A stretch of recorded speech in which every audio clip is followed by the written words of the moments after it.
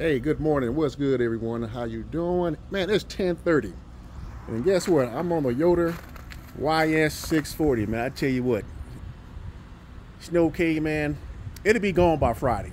Okay, we got a little bit more coming in this afternoon, but I tell you what, man, this Yoder right here, I had this thing since 2017, so it's almost just over 6 years.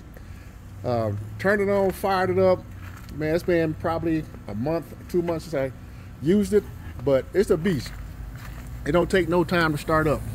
And so I love this AI. So if it was really cold, I could put it on H2 or H3, which is for like extreme cold weather, but I kept it on H1. And so I'm rocking at 250. It's at 263 now, because I did open it up. Pellets, I'm using some mesquite. And so this is like a 20-pound hopper, guys. So when it's cold and you don't feel like messing with charcoal, man, I tell you what, Yoder YS640, it's a beast and you can't beat it. Let's check it out. Okay, so I'm doing some this regular grilled smoked chicken beauty.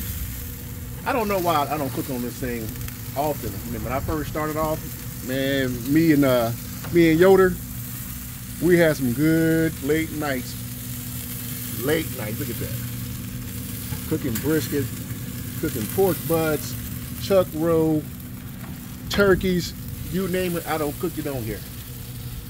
But look at that thing, man. Beautiful.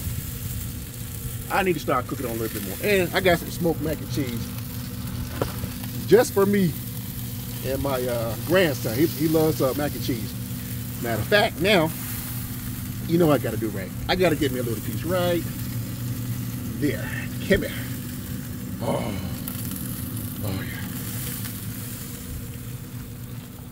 yeah.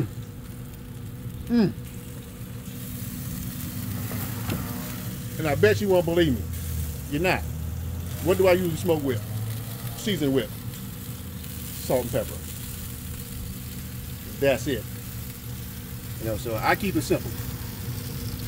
You don't need to do a lot of seasoning on chicken, man. And it's just lightly seasoned, straight through. Oh my goodness. You don't believe me. I had one guy call me. He said, man, you right. Salt and pepper is all you need. And if they want sauce, let them put it on them themselves. But that's delicious. Let's pour this out again.